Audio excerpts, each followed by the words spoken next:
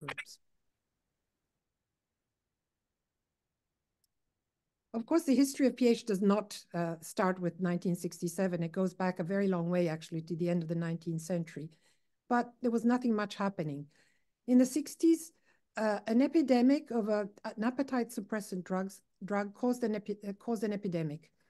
The first cases were reported in Switzerland, Germany, and Austria, and there were approximately 600 people in total by 1985. So this really sparked a renewed interest in the condition.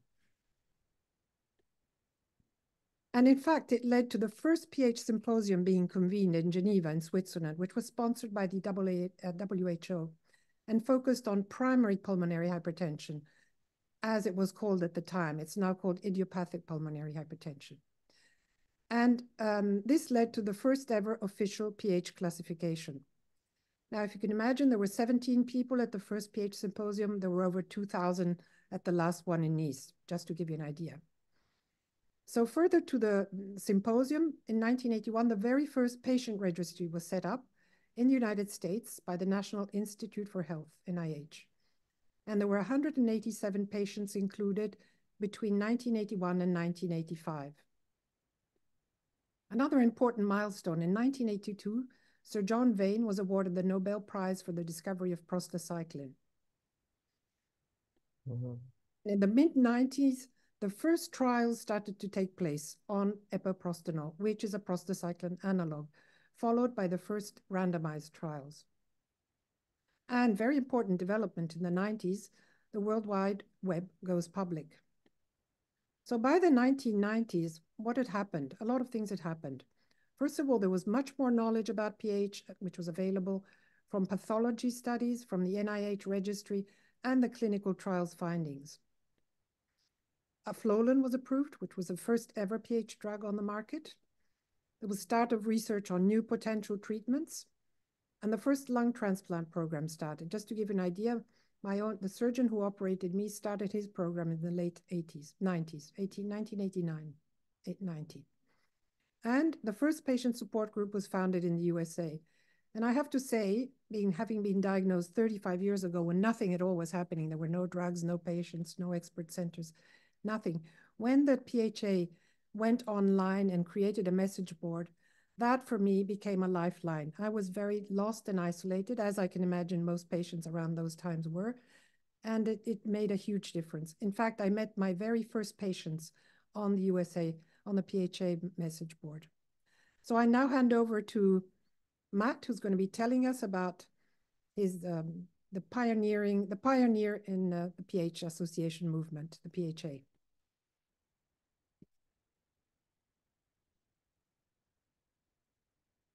Matt? Thank you, Pisana. Yes, thank you. Let me now share my screen as well.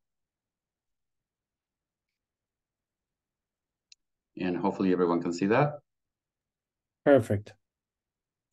Great. So Pisana, like Pisana said, and like Bob said, I'm Marc Granato. I'm the president and CEO of PHA. And today I want to talk about the topic of this webinar, which is the rise of the pH associations and how we are still today shaping the healthcare landscape. So I wanted to start first with making you all familiar with PHA's mission and vision, because I think it's something we all share across the world. Our vision is really to affect a world without pH, and we talk about hope because that's what drives us. And our mission is to extend and improve the lives of those affected by pH. So I want to start with a little bit of a history lesson about PHA. We recently celebrated our 30th anniversary, but things got started way before that, and some of that is what Pisana just talked about. In 1978, Dorothy Olson was one of our first patients, and she faced a medical mystery that led her to spend 5 weeks in the hospital. And it took a medical resident the ability to diagnose her with this rare disease that was pulmonary hypertension. And that shed light on her condition. So for 9 years, Dorothy tirelessly researched, wrote letters, and made calls. But it wasn't until 1987 that she connected with other 3 women, 2 of whom were patients themselves, and the other one was the sister of one of the patients. And in 1990, or in 1991, during the first in-person meeting that happened around what we call the kitchen table, and there's the picture that you see, they decided to form this organization that they call the United Patients Association for Pulmonary Hypertension, which is currently PHA. But by 1992, their dedication resulted in sort of the formal incorporation of PHA as a nonprofit entity. And there were a lot of challenges in the first years with a lot of isolation and lack of awareness. Just like Pisana said, a lot of the patients didn't know other patients. So the first initiatives were very groundbreaking. They started with distributing Pathlight, which is a newsletter, which we still distribute to this day, launching support groups in 1991, and creating a list of PH treating physicians in 1992. We also had the first peer-to-peer support line that was initiated in the early 90s, which remains today, which is powered by volunteers. In 94, we had the first PHA conference that laid the foundation for advocacy and education, which is still one of our focuses, and transitioning from an all-volunteer to a staffed organization, which is what we are today. And probably a lot of you know or knew Reno Aldrighetti, who was our first paid staff member. So at the beginning, fundraising, membership drives, individual donations, creative events like golf tournaments, that's what the association did. And we are today who we are because of Dorothy and those other three women sitting around the kitchen table that had this sort of pioneering and innovative idea to bring all the patients together to end the isolation. So today, PHA stands as a very vibrant community comprising of thousands of patients and caregivers and healthcare providers, and also industry partners. We have over 2,200 active members and many, many more subscribers. We really operate now as a hybrid between a advocacy organization and a professional medical society. We have a little bit of both. We're headquartered in Washington, D.C. We count on a dedicated team of 36 staff members. We have a budget of close to $9 million. And sort of collectively is what we use this force to drive progress and support those affected by PH. So I wanted to also give you an idea how we fund ourselves, because we came a long way between, since that meeting around the kitchen table. Right now, most of our funding comes from our corporate partners, and there's several of those. As you know, there's several companies investing in finding therapies for PH. But the other half of our funding really comes from a variety of sources. Community fundraising is the second biggest one, and we have an accreditation and a registry program, which is sort of part of our medical society aspect, and I'm going to go into that in a minute. So we haven't lost track of who we are or why we do what we do. So reminding you that our mission is to extend and improve the lives of those affected by PH. Effectively, the way we work towards improving patients' quality of life and overall outcomes is by delivering programs directly to the patients or indirectly to the patients through those who influence their environment. And this is, in fact, how we shape the care landscape through all of these activities. So one of those activities is advocacy. Advocacy means influencing government, insurance payers, which are a big thing in the United States, and pharma companies to do the right thing for patients. The other programs have to do with creating awareness. So we have awareness around the public in general, through social media or through the media in general, and we have awareness with patients, caregivers, and the community in general. And in order to educate our patients, we have patient education programs, and we have peer support programs. Those peer support programs were the original programs that Dorothy and her peers funded when they created PHA, the support groups. And finally, the medical component. So we network also several healthcare professionals and institutions that provide medical care in PH. But we don't just stop there. We also develop several medical education programs so those physicians can stay up to date and earn their CMEs, which is critical to maintaining their credentialing. But also we went a step further, and about 10 years ago, we started a program of accrediting care centers. And that allowed us to ensure that there's a network of centers in the United States that that can guarantee the minimum standards of care for patients. And finally, we also launched a registry of patients. So I'm going to talk about that in a minute, but that registry allows us to develop research and use that registry for research purposes. And also we fund and promote research. That's part of our mission as well, to ensure that therapies are developed. So advocacy for PH thrives through various avenues. We talk about legislative, regulatory, and judicial pressure. We make really our mark by actively participating in meetings with policymakers, showing up and collaborating with allied organizations. Our focus really is to amplify individual stories that drive change. Advocacy is a very personal thing, and the stories of our patients, the stories that you bring together, make a difference in our efforts. Our goal is very clear, is to influence regulations and laws that impact PH patients. We fight for improved access, be it coverage or reimbursement, strengthening the healthcare professional-patient relationship, and ensuring expert availability. Raising awareness is another way in which we help shape the landscape.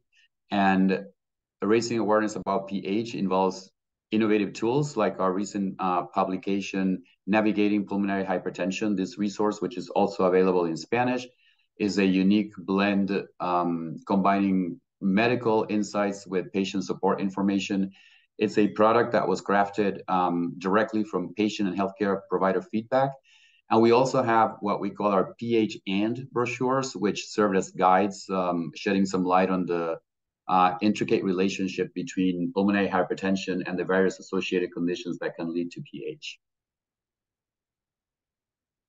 Recently, we launched a patient-centered microsite, the PHA Connects Hub. This is a platform that serves as a gateway, seamlessly linking individuals to our most sought-after patient resources. So it's basically one-stop shop for all PH patient resources in this hub.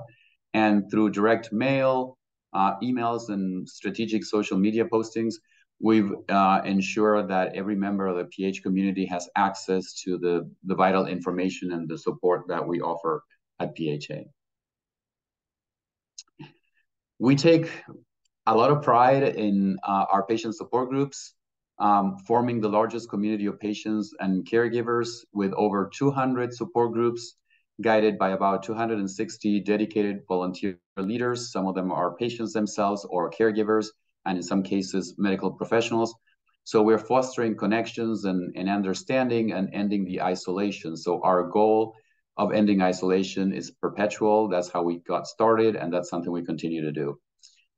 During the challenges of the COVID-19 pandemic, we transitioned to virtual meetings, engaging over 250 attendees per month, ensuring that we had continuous support. So now our support groups are a blend between in-person meetings and virtual meetings. Additionally, our PH Friends program extends online and telephone support in both English and Spanish, and reaches over 3,000 individuals per year.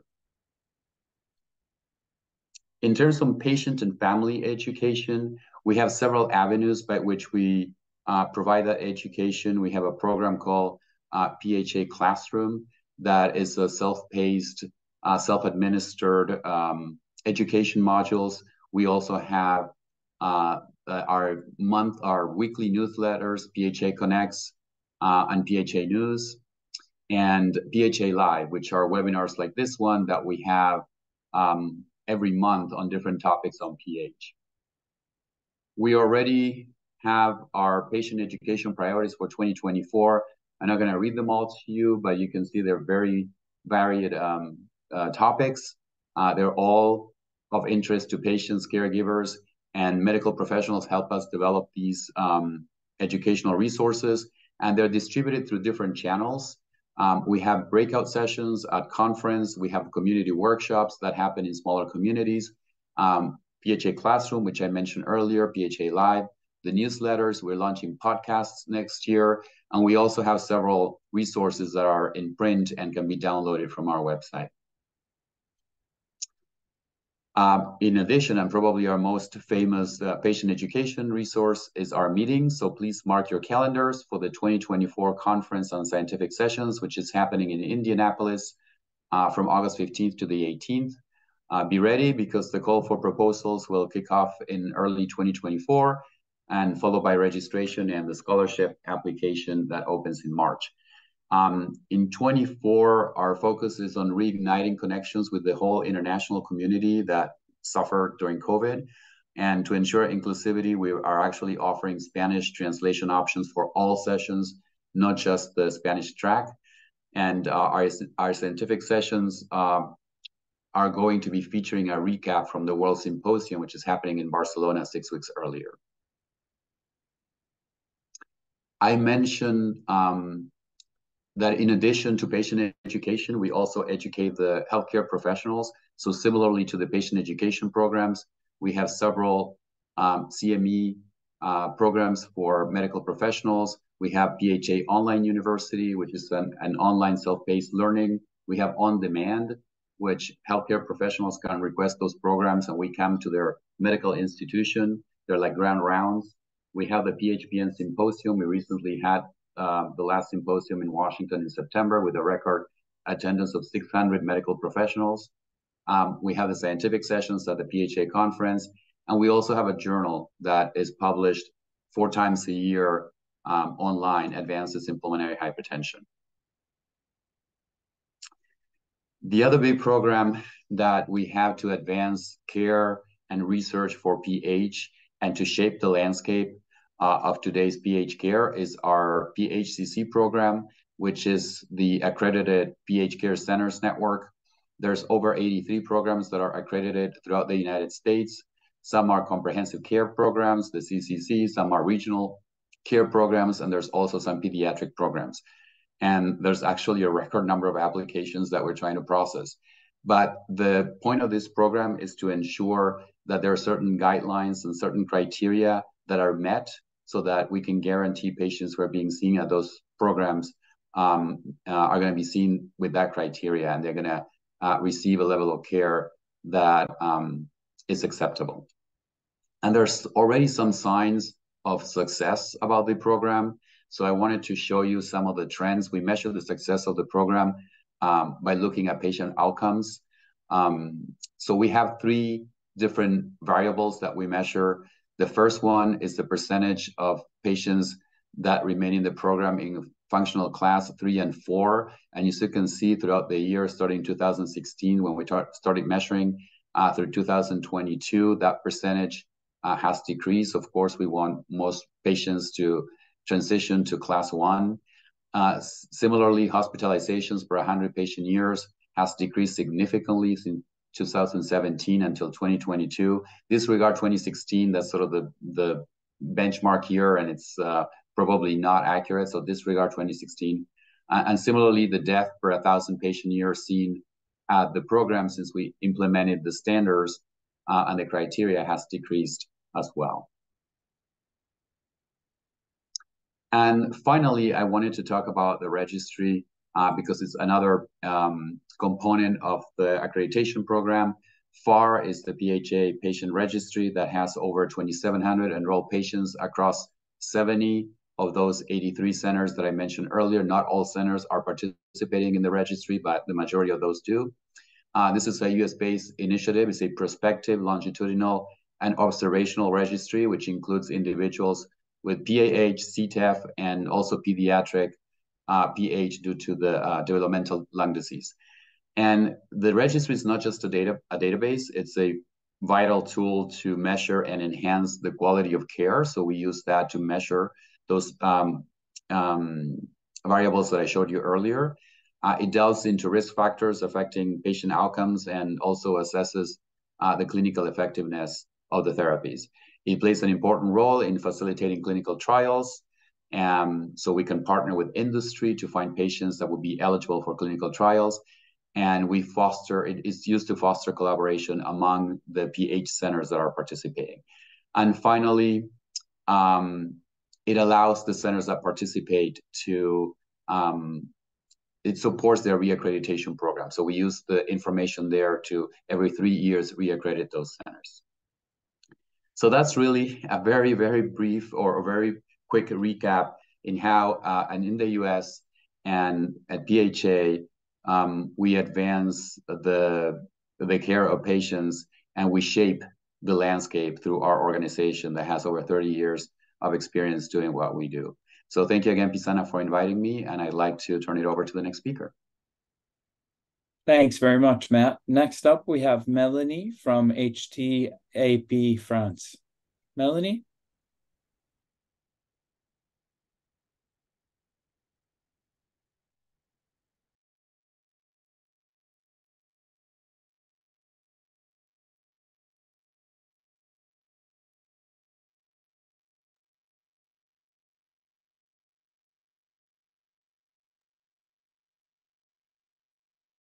Can you hear me now? Yes, it's a little quiet, but we hear you. Well, I want to thank you, Matt, and I want to thank PHA because, as you will hear, we've been really, really inspired by PHA and still are. What you've just shown, Matt, is a very ambitious program and a model for all of us, which are much smaller associations. I'm going to tell you about the adventure we had in France in creating the Pulmonary Hypertension Patient Association. I would like to come back to the context of the end of the 20th century.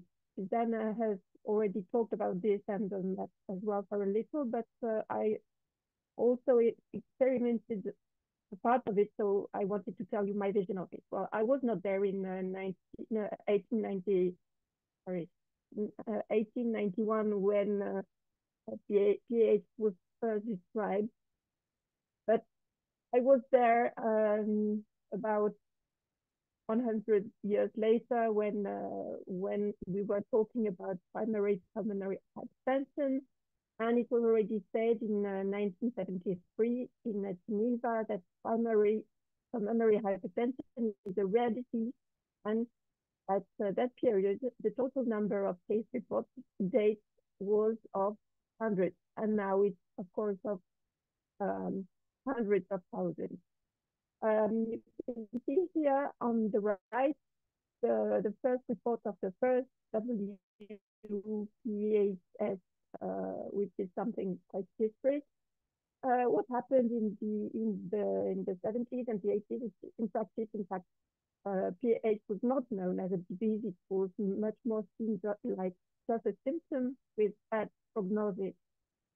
Echocardiography didn't really exist. Well, not in routine anyway before the 80s. There were only electrocardiograms, X-ray, and catheterism. And the treatments were only calcium blockers and nothing else. As knowledge on PH improved, patients became as well more informed. Dana mentioned the first heart transplant in the United States. It was in 1981, a bit later in France. You see that stamp commemorating the first heart-lung transplantation in France. The first medicine was epoprostenol, so Roland, which was approved in the US in 95 and in France 3 years later. Then in Evian, they decided to stop talking about primary or secondary pulmonary arterial hypertension, and this was a step forward. And what happened then is that for French people in 1996.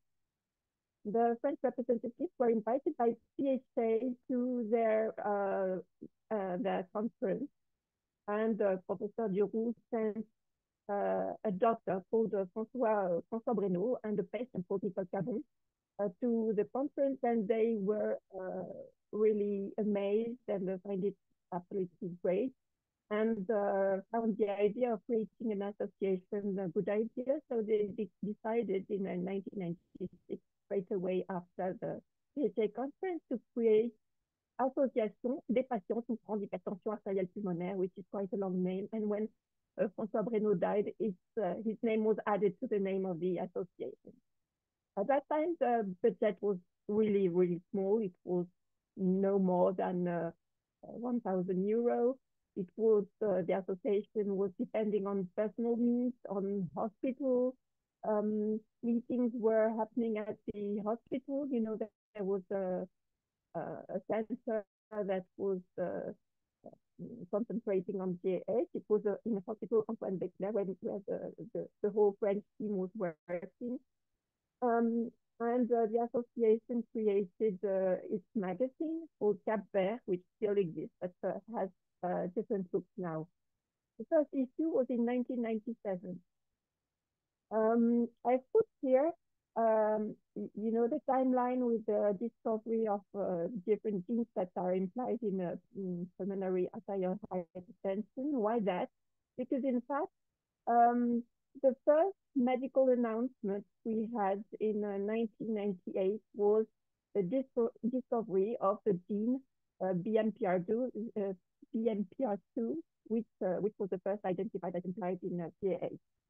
So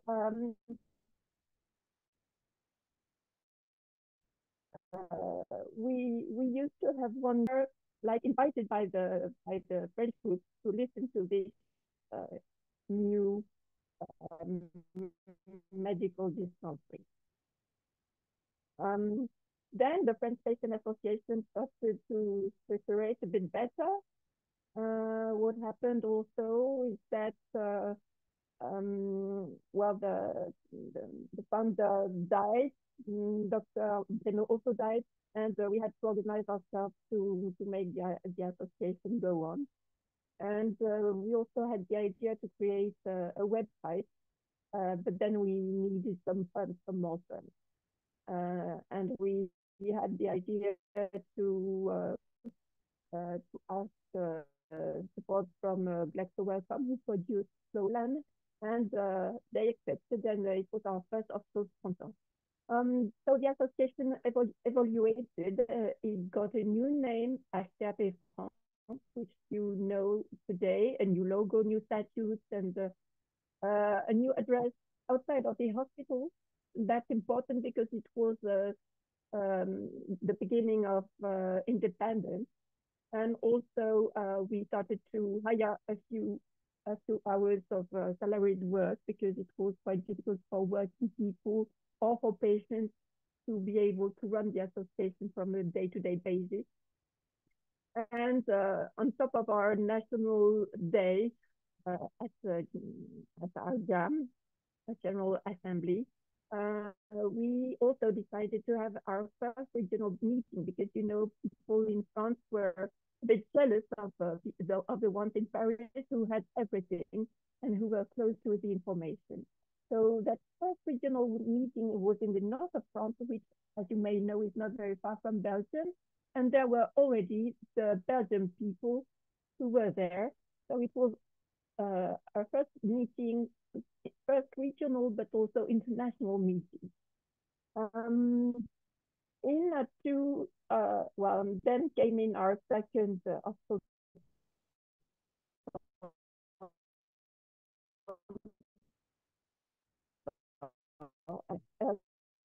pharmaceuticals, like for many years, 2003 in Brussels on the 17th of November, because we decided to create PHA Europe, an umbrella association, which you all know. We were just a little group of PH patient association, and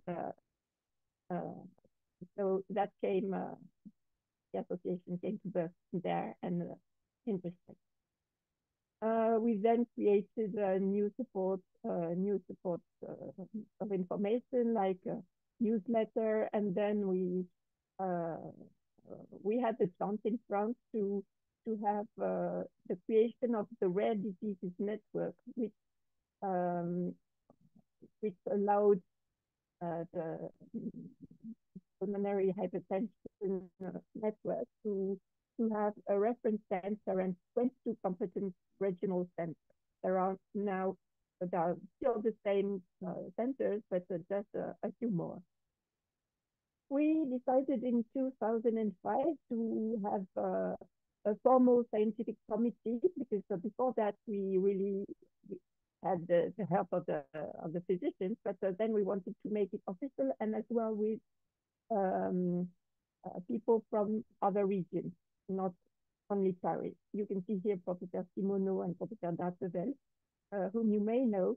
And I put a note at the end of the page to say that between 96 and 1996 and 220, the French Association participated to PHA conference because, as I said before, it was an inspiration. And you can see here the little photo showing our representatives, myself and Rino Alzeguet. Afterwards, there were new steps for HAP France. In 2006, we had our 10th anniversary. We were lucky enough to have former Miss France to celebrate this. And from the year after, I became a salaried director. I was, before that, I used to be the second president.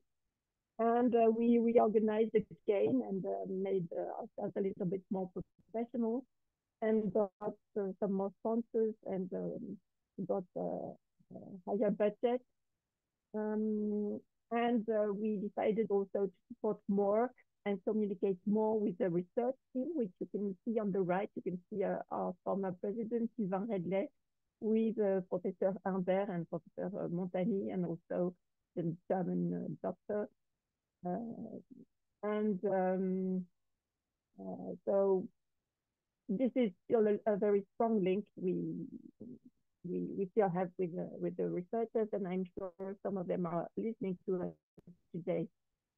In 2010, we had our first national conference for the patients and carers, which happens every 3 years.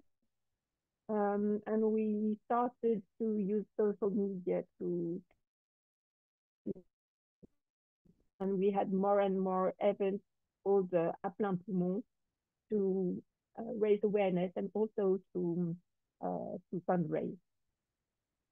I had to go quite quickly because I think we're a bit late. So I want to talk now about the challenges HAP France faces, like every other association. We need more transparency. We need diversification of funding. We all have, I think, difficulties in recruiting volunteers, and we all need to be more professional.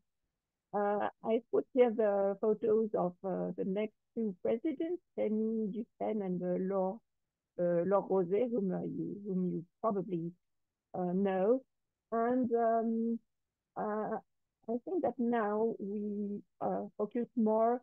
We need to focus more on quality of life. Now that we are lucky enough to have the treatment we need, and that research is in a very good way, very dynamic. And we still have to enhance collaboration between the different stakeholders. And in fact, we could never lose the focus on the fact that what we do has to make sense for patients and carers. And still, after all, what we do is a teamwork. We can't do it just by ourselves. We all have to work all together. I just want to show very quickly the areas of action of PHA Europe, of HAP France. And just here you see the little logos that are all those of some of our actions, like regional meetings, our conference, General Assembly, Weekend of our Family, which is a family weekend. I haven't talked about this, but also we care for pediatric patients is also very important, and the therapy for people to be able to socialize easier. And I just want now to show you how PHA now is working in its environment with all the stakeholders of its environment. Lord Rosé said we are in an ideal constellation, which means in fact we are lucky enough to have the physicians, the research, the pharmaceutical industries, other associations, public authorities, medical healthcare, carers, and expert centers that all work together. And it's the only way I think we can go further, and we still have to stick to this. So a little photo of because now our mentor is Professor Humbert, as he's for us all, and is still supporting us, although they still all support us, like physicians you've known earlier. And this is our most recent president, Maggie Suras, and I know that she's listening to us, so I cheer her up. Well, thank you for listening to me, and I'm awaiting for your question before letting the German Association represented by Gita to present itself. Great, thanks very much, Melanie. Really appreciate that and agree with your call for coming together. Dieter, I'm going to start to pull up your slides, and please go ahead when you're ready. Okay. Well, thank you all that I can join this meeting, that I can show you something about the short history of the German organization. Well, it was founded in 1996 due to the reason that our founder, Bruno Kopp, was himself a patient, and he was looking for options how he can treat his disease. It was a hard time, and at that time, the major points where you can meet some help for PH was Gießen, Heidelberg, and Bad Nauheim. And the pioneers in this time were Werner Seeger, Adushi Gofrani, Horst Olszewski, and Eckhard Grünig. And they started with the treatment, and they are still active. Well, what was the conception and the target of the community? In the very beginning, oh, sorry, yeah, okay, you saw it. In the very beginning, we had a view or focus on the patients and to look to improve their situation. Our target was also to meet the patients very close to their living area and to transfer knowledge about PH throughout Germany. It was the hardest point because not many people know what PH is and how it comes from.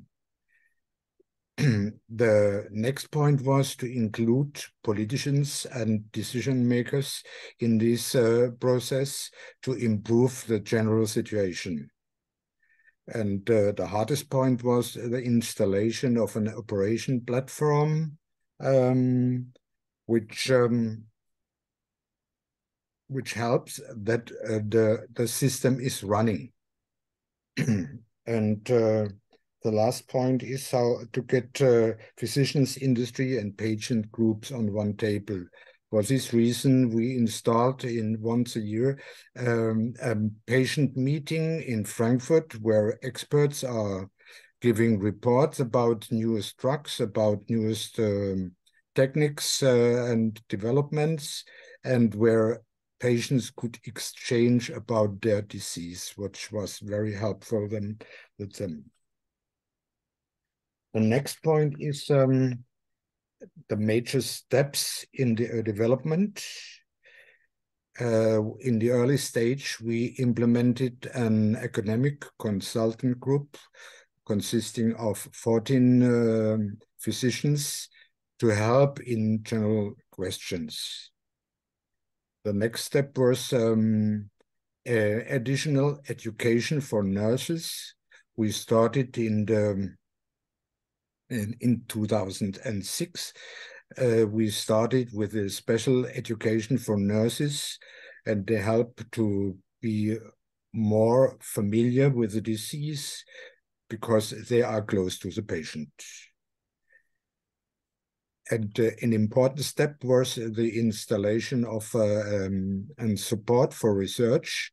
So once a year, we spend an award for research to help to improve the situation. And the next important part was the annual award for best publication, which was done in Frankfurt. Next page. The clinical development. I'm now for 10 years as a president of the German organizations, and during this time, many things have improved. The available drugs for treatment are improved in a big step, and helped the people to improve their quality of life. Clinical trials have been installed with good results. And since last year, we had the new guidelines, which helps all over the world to treat in the same methods. And last but not least, due to the AFPH, we have a knowledge sharing platform, which shows overall how to improve, how to get more knowledge about the disease.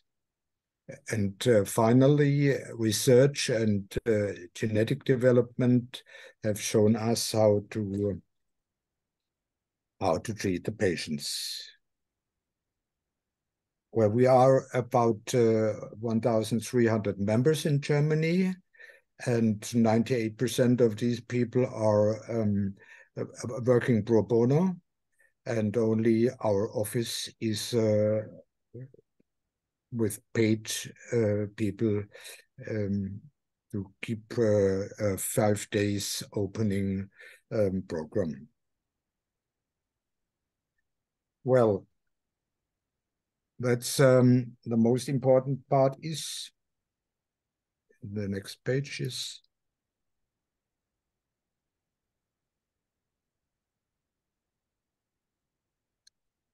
national and international organizations got a big step forward in the past.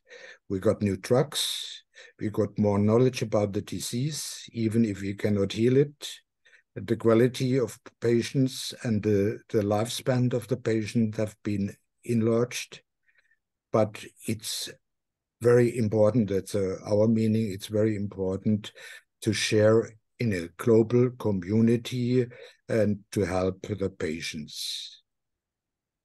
I hope I can give you a short review about this, and thank you for questions.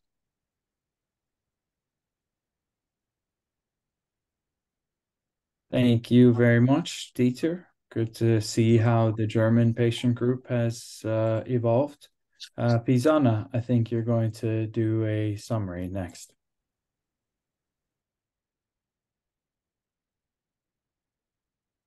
I'm actually going to be very brief because we're running out of time, but I just wanted to show you how we've gone from 0 patient associations before the 1990s to over 90 today, spread across 6 continents. So without going into details about all of them, because it's not our role here today, It is just to show that we've come a very long way. There are still parts of the world that are not very well served. There's still scope for improvement. But on the whole, this is a major achievement. I would like to thank the PHA for allowing us to use their map, which was there on their website. And I just have one more slide to say that this is a very extensive, but also a very diverse care landscape and support landscape, because there are different types of patient organizations. Many can offer support like resources, community connections at local, regional, and global levels. Many associations have set up forums, message boards, and social media accounts where individuals can share their experiences, insights, and advice. There's also a whole new world of spontaneous, informal social media groups and influencer blogs. This is quite recent. Some industries, some companies have also set up support platforms, and these are gaining prominence. Of course, the level of support varies very much depending on different factors, including economic, political, geographic context, the size of the association, funding possibilities, competencies, digital skills, and the support of healthcare professionals. There are still many regions, as I've mentioned, that still have no patient associations or not enough. This is a challenge that can be partly mitigated by connecting online, but this is only where internet access is available. But most of all, over time, and this is what Gergely will be talking about, the role of patient associations has evolved from providing support to patients and families to including awareness and advocacy activities and to being involved in healthcare decisions. We've heard from the PHA, from HTAP France, and from PHEV, how involved they are in these types of activities. And now Gergely is going to be giving us a sort of an overview. Thank you for your kind attention.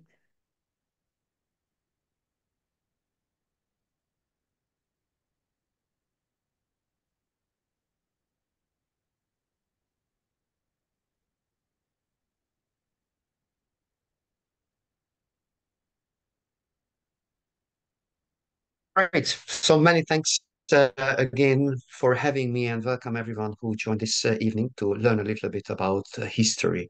But I promise I am not going to talk about the history, because I think that there was a very comprehensive review as we could learn. But I would like to focus some of the points which I think important to underline.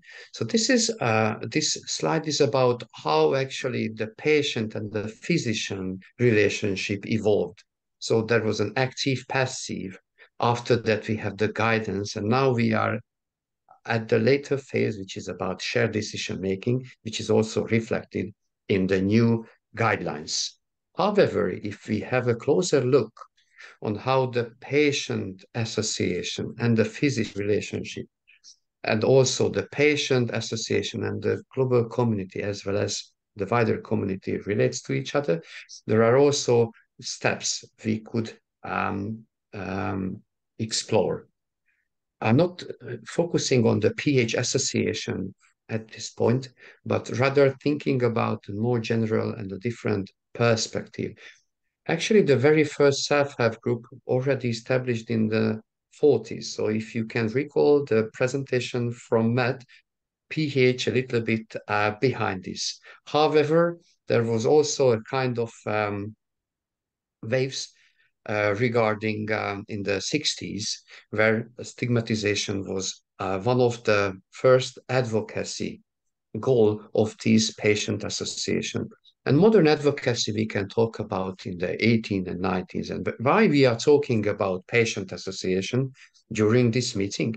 Because there's a good news within the PH guidelines that for the very first time we have a separate section about patient association and patient empowerment.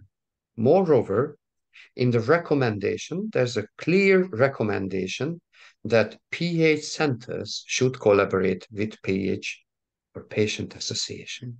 I just jump over the definition of patient association, but it's rather talking about non-profit association, which are led by patients or mainly patients, but I think that there's a room for improvement and discussion about this because there are high standards of patient association should meet, but probably we will cover it later in the discussion section.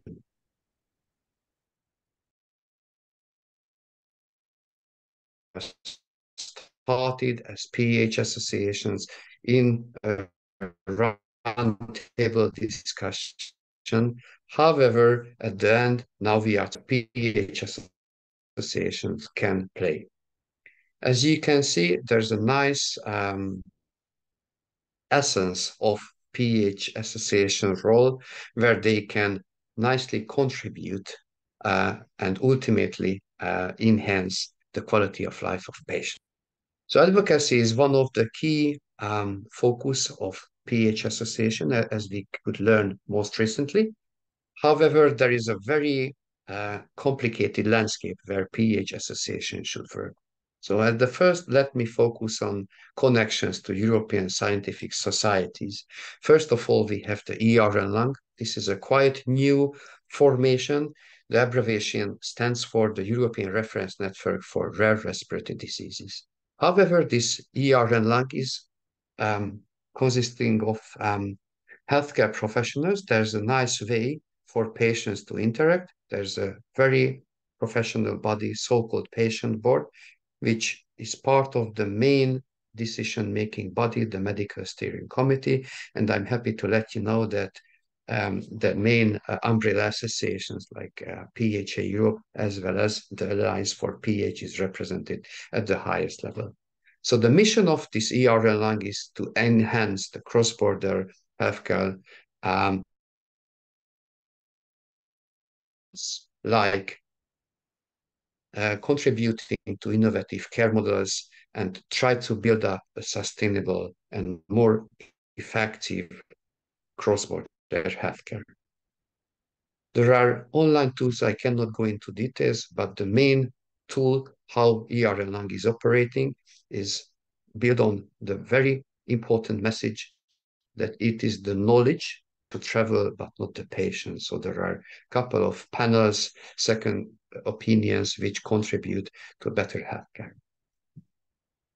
Turning to another important vehicle or platform, it is the European Lung Health Group. There were lots of collaboration with PHA Europe, like the renewed call to action. And the main idea behind this was that actually lots of common themes which are shared by respiratory association, not only rare but more common ones. And this formation was launched in 2020, and you can see the founding members there. Main area of this working is connections to WHO, to the European Parliament, to the European Commission, and there's a special formation consisting of the members of the European Parliament. It is called the MEP. Unfortunately, this work should be a little bit restarted after the new election of the European Parliament. There were a couple of projects or initiatives which were organized under the umbrella of this European Lung Health Group. One of them is the Prof for 2013 vision, which is a foresight understanding of the future healthcare. You can see the very important or interesting points, what we were actually advocating for. There's a raising awareness project under this group. This is so-called Keep Breathing, and it was launched most recently in the European Respiratory Society meeting in Milan. And last but not least, we also need to mention one of our common project with this group, which was organized in the middle of the COVID. It was about a research topic which was fostered and held by this group, attended by members of the European Parliament. The next one, which is, I think, utmost importance, is the European Respiratory Society, our most influent ally. There's lots of way of collaboration.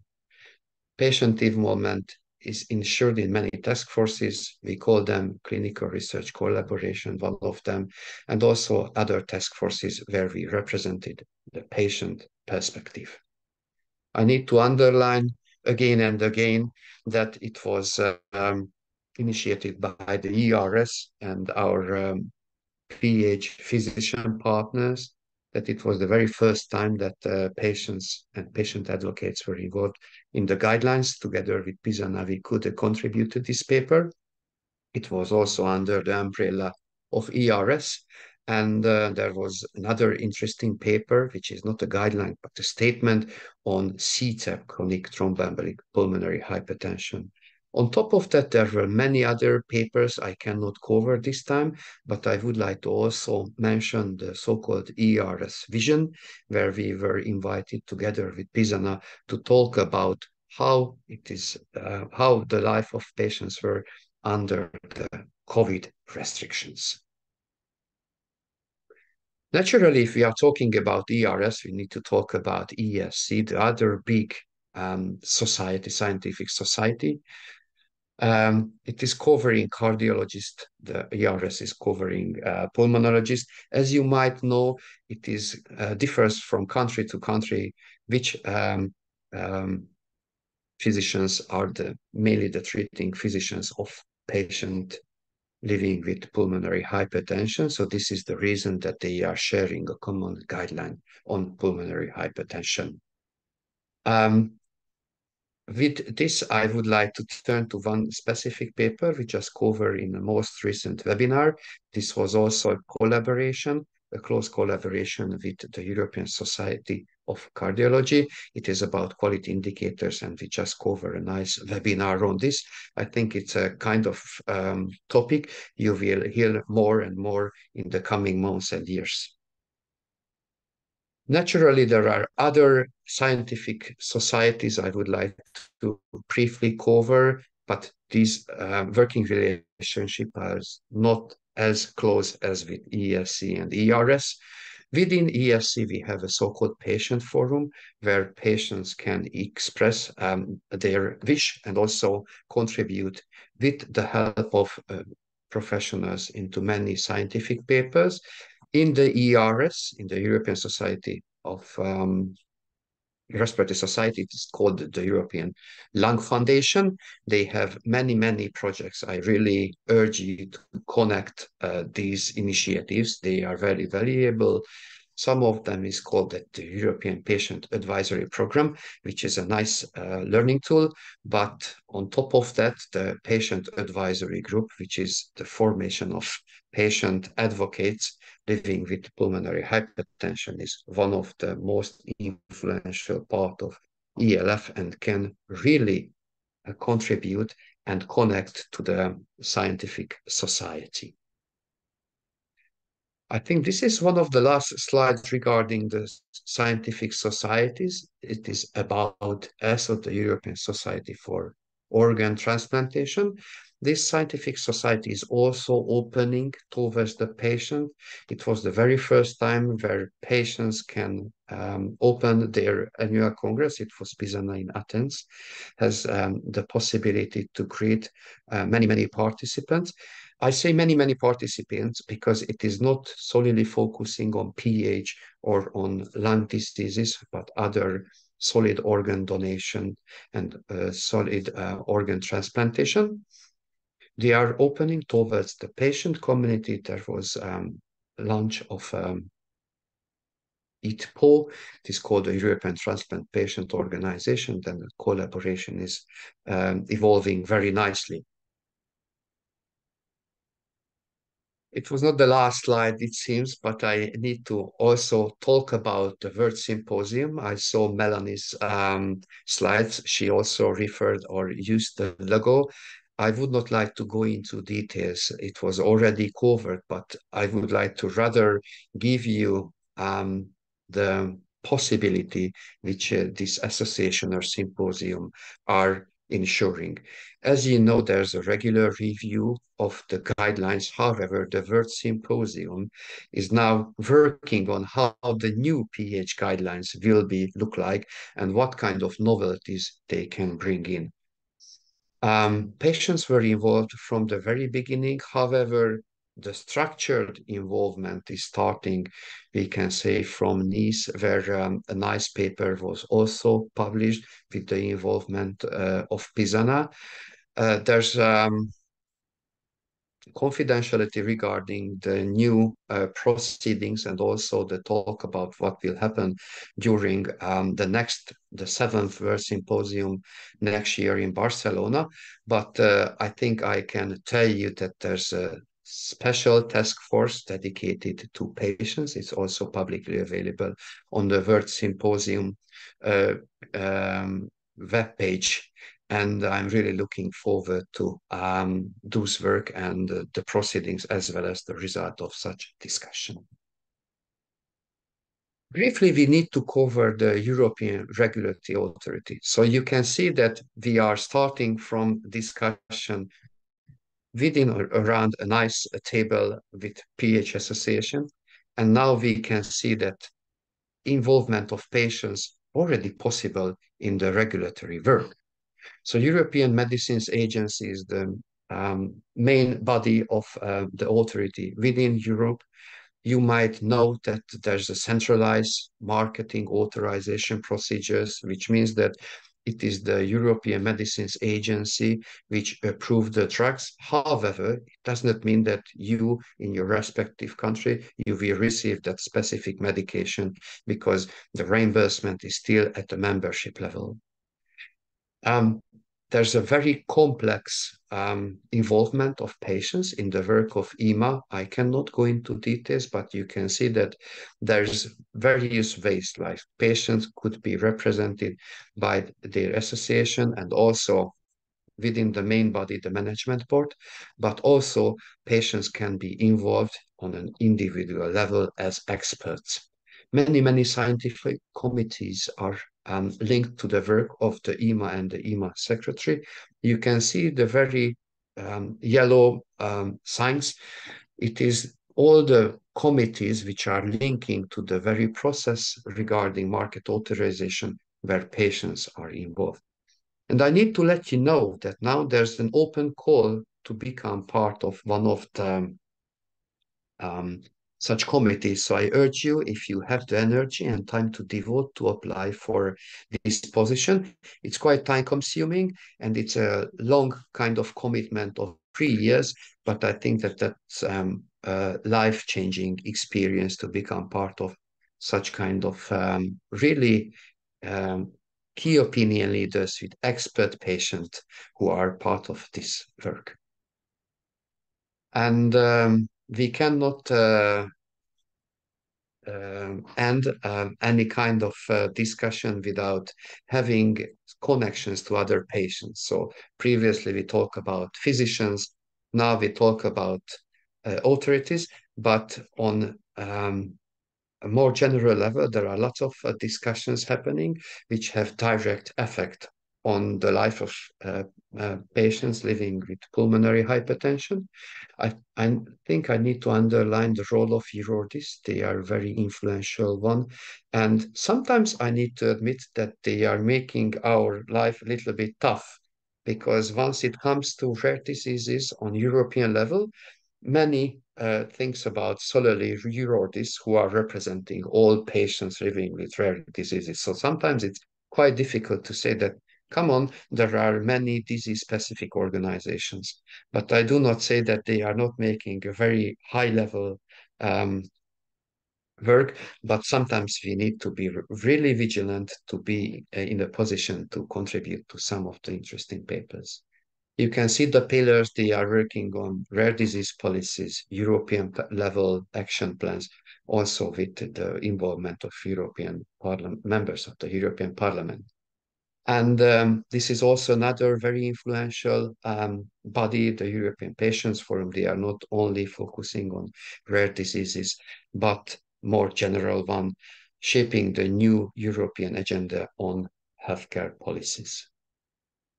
I think that there are a couple of challenges and opportunities we can talk about, but I'm not going into details. Probably I will leave on this on the screen and open for questions and comments to this. Probably there might be some questions regarding the challenges, and also I have another side about opportunities. Many thanks for your kind attention. Thank you, Gergely. We did have one question. What does it take for a patient association to transition from a more advocacy-oriented platform to rather being involved as a medical entity? So how can patient groups transition from advocacy to medical involvement? I imagine it takes putting together a medical advisory board as some part of it, or could, right? Yeah, I think probably I can answer, but Matt is very well positioned because as we learned from PHA they are rather transitioning into medical kind of with the approval of sensors. But I think if I can briefly pick this question and hand over to Matt, I think that it's rather having a vision or mission within the heads of the leaders of the PHA association, because there's lots of way how patient association can contribute and involve in policy work and so on. For instance, nowadays there's a revision of the rare disease plans in each and all countries, which is an excellent opportunity to become visible on a local level. Also, there are other possibilities like ELF, European Lung Foundation, Patient Advisory Group, also ER and Lung and so on, where you can connect with others and shape the future of our life. So I can add to that, and I think the first step is ensuring that you have access to the medical experts in the field and offering them an opportunity to volunteer for your organization, which is what we did, and we formed a scientific leadership council. And so those experts in the field, most of them physicians, but also other healthcare professionals, nurses, registered nurse, physician assistants, nurse practitioners, they started providing their own resources or developing their own resources for their own education. There's no association or medical society in the US that focuses specifically on PH. So the education was for cardiovascular diseases in general, and there was nothing for PH. So we were able to fill that niche. So I would say that if it's not one or the other, I think that's why we call ourselves a hybrid. We do both. We're a patient advocacy organization, and we also serve in part as the medical society for PH practitioners only, because we have the experts. We network the experts. They are willing to volunteer for us and do the work that is necessary. So what you're going to need is just put together that network of experts, and once they put that time, then you can move forward with that part of your offering.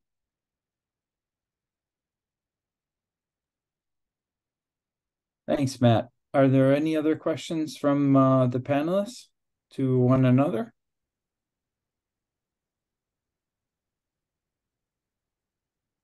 Okay, well, with that, I want to thank everybody for their presentations and for sharing their thoughts.